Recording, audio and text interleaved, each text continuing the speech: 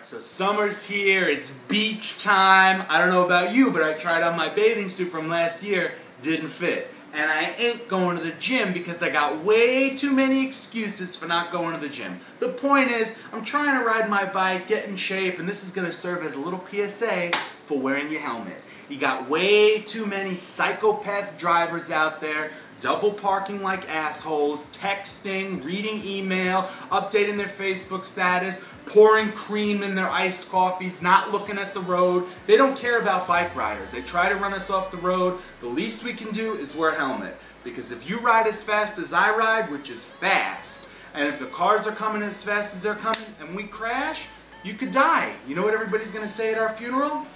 Wasn't wearing a helmet. Eddie Going wasn't wearing a helmet and it could have saved his life. I don't want people saying that. I don't want everybody thinking, you know, that you could have survived. Maybe you wouldn't have survived regardless of a helmet or not, but you gotta wear one. It might look stupid, I might feel stupid, I might look even fatter like a fat cat in this fucking helmet, but the point is, it's gonna save your life.